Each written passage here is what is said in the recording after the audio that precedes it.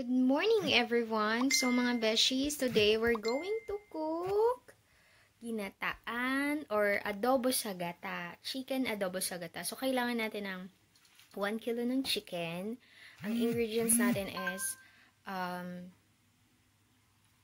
onion, garlic, yung Laurel, and then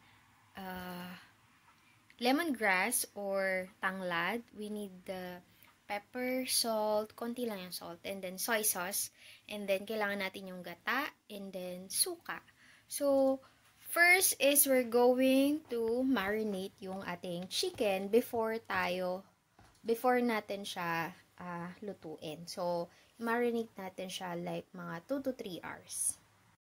Alright, so let's start. Lagay natin yung ating pepper and salt. Yan. Ilagay na natin ang ating garlic. Tchanan!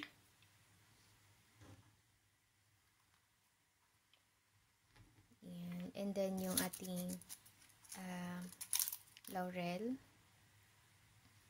And then half nung onion. Kasi yung onion yung half nung onion is gagamitin natin mamaya panggisa. So, tabi natin yung half ng onion. And then, also itong lemongrass, mamaya na rin natin siya ilalagay pag may gata na. And then, add na natin ang ating soy sauce. Yan. Tapos, syempre, hahaluin natin siya para mag-combine yung ingredients dun sa meat or dun sa chicken.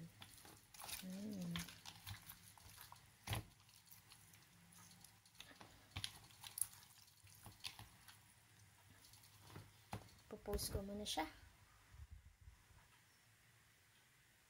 Mga beshies, okay na siya, nahalo ko na, na-mix ko na yung ingredients sa ating chicken, and ilagyan ko na siya ng cream wrap. So, itatabi na natin siya, set aside, and then, mamaya na natin siya lulutuin para manuot yung ingredients dun sa ating chicken. And yung ating vinegar and gata or cocoa milk is mamaya na natin ilalagay. Okay? Okay, mga beshies. So, yung marinated natin ng chicken, it's already like 5 hours. So, pwede na natin siyang lutuin. So, nagpainit na ako ng mantika sa ating kalan. And igigisa natin yung ating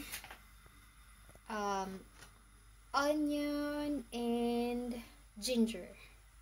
Yan. So, I forgot to tell you na nilagyan ko din pala siya ng ginger dun sa marinated natin. Kasi ginger is to lessen yung lansa ng ating chicken. So, let's do this. Ayan. Tingnan natin na po.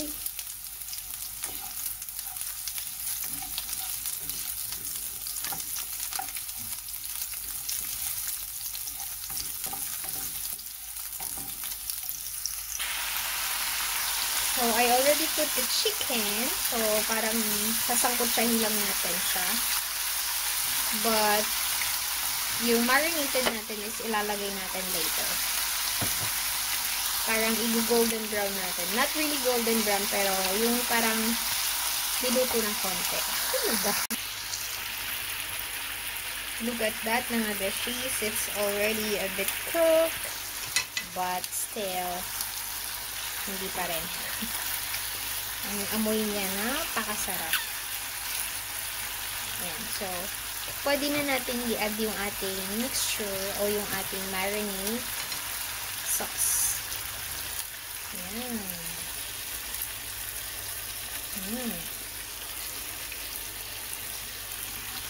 And we can already add yung ating lemongrass. And then, let it simmer.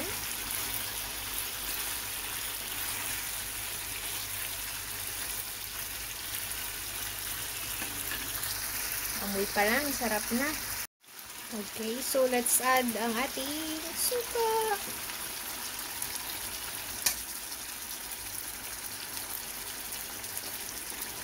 Papakuluin lang natin siya or lulutuin lang natin yung suka. So, luto na yung ating vinegar or yung ating suka. Ngayon, i-add natin ating gata.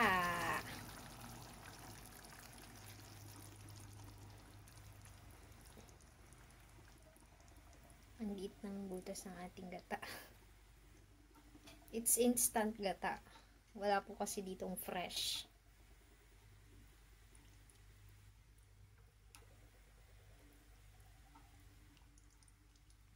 Yan.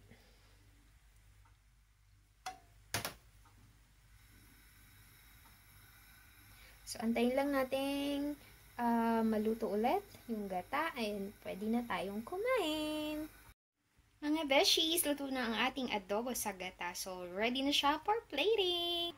Wow! So, ayan mga besh, umuusok-usok pa ang ating adobo sa gata.